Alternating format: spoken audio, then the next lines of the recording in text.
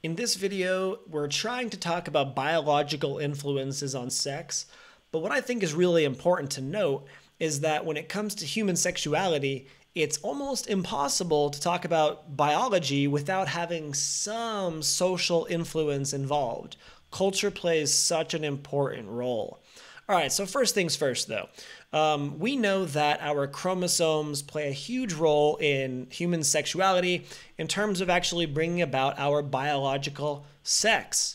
So our 23rd pair of chromosomes, known as the sex chromosomes, determines our biological sex as male or female. We get one copy from mom and one copy from dad, and if the combination is an XX, we become a biological female. If the combination is XY, we become a biological male. So essentially, the Y chromosome is the key to becoming male because mom is definitely going to pass on an X chromosome in her eggs, and dad is either going to pass upon, in the sperm, an X or a Y. All right, so Y become male, X you become female.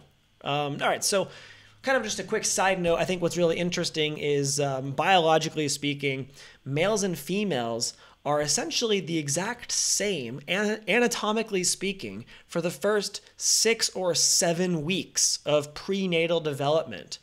But at that period, about 7 weeks after conception, if there is a Y chromosome, that flips a testosterone switch, which starts the development of the testes, and that begins the release of testosterone in significantly higher levels, bringing about more of a male anatomy as opposed to female.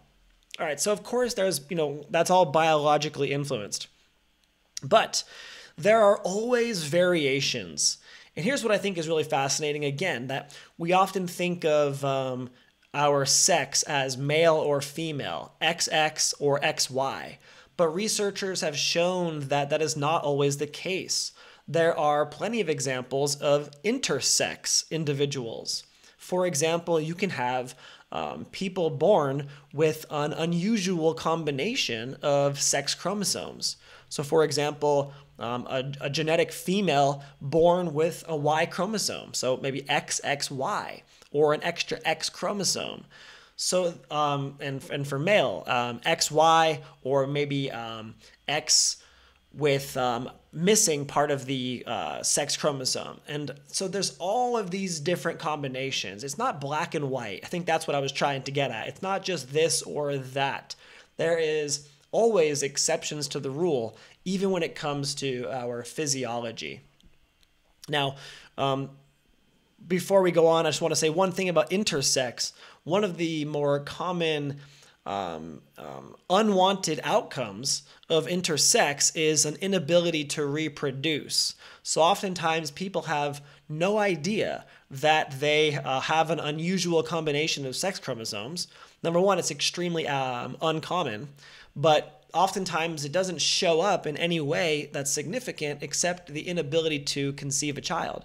So very interesting ideas here. Even when it comes to biology, nothing is black and white. All right.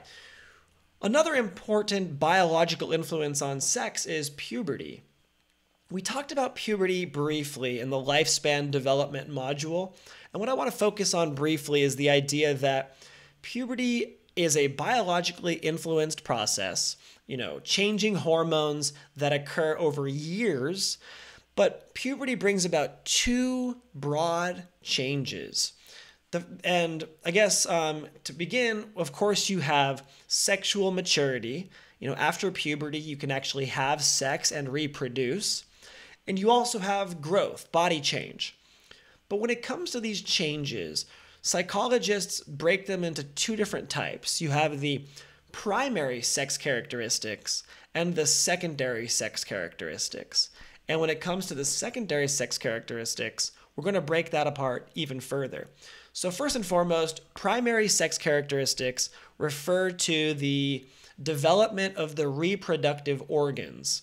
In other words, the primary changes are those that allow the individual to reproduce. You are sexually mature thanks to the primary sexual characteristics.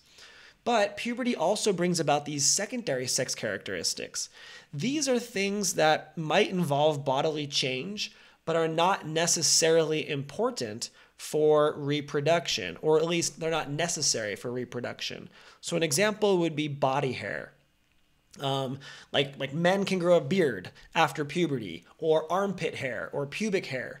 These are known as secondary sex characteristics. So body hair, for example, it's not necessary for reproduction. Obviously, you can shave your entire body, and that wouldn't prevent you from, being able to have a child necessarily. So why do they exist? Evolutionary psychologists argue that secondary sex characteristics, they might not be necessary for sex, but they might increase the likelihood of successful mate selection.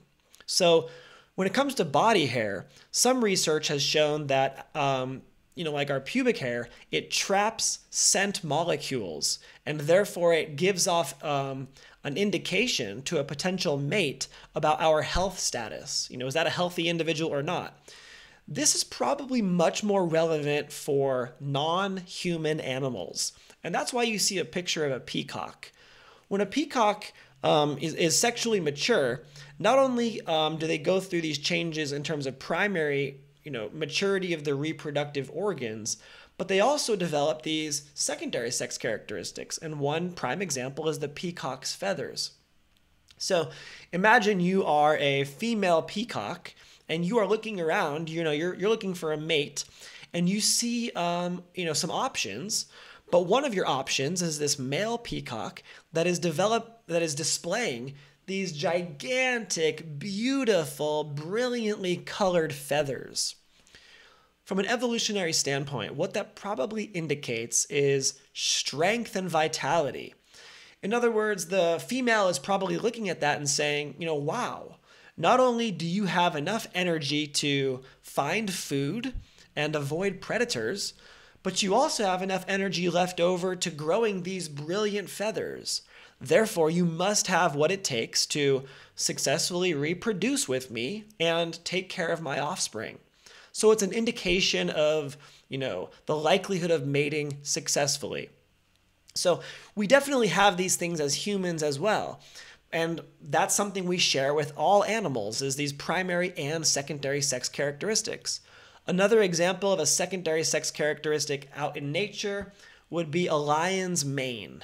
A male lion can have this really big, bushy mane, and that probably signals to females, hey, I'm a really strong and vital mate. You should pick me.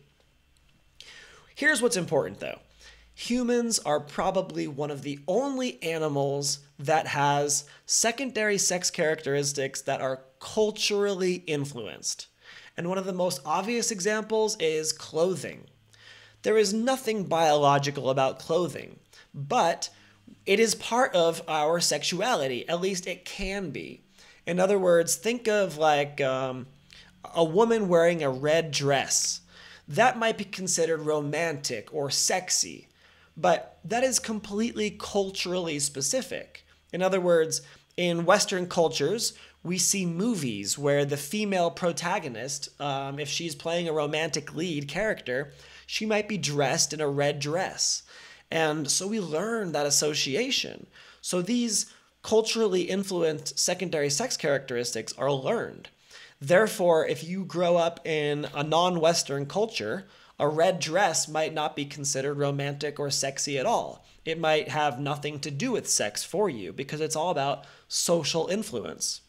So what are some other examples of culturally influenced secondary sex characteristics? Well, clothing is an obvious one, but what about makeup? That's another example where you kind of manipulating the way you look in a sense, artificially. I mean, nothing wrong with makeup, but it's a cultural phenomenon. It doesn't have much to do with biology, except for maybe it accentuates one's biology.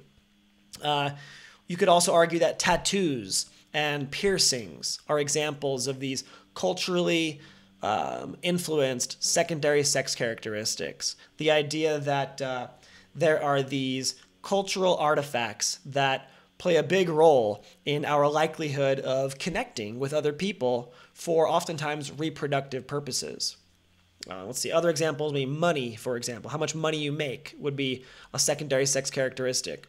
These are, going beyond biological influence, because that's something that kind of, again, is one of the themes in this module, is that human sexuality is not just biological like the other animals. We are biopsychosocial creatures. We are far beyond instinct. We go, to learned behaviors to a much more complex degree than other animals.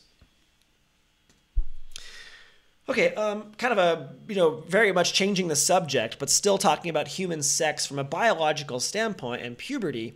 This is the abstract of an article, a scientific article that was published in the 90s, and it's called Recollections of Spermarchy, an exploratory investigation. The word spermarchy refers to first ejaculation for males. First menstrual cycle for females is called menarche. But this was a study that surveyed 412 adult men about their experience when they were going through puberty. And the reason I'm bringing this up is because it gets at this idea that puberty is something that inherently is totally biological.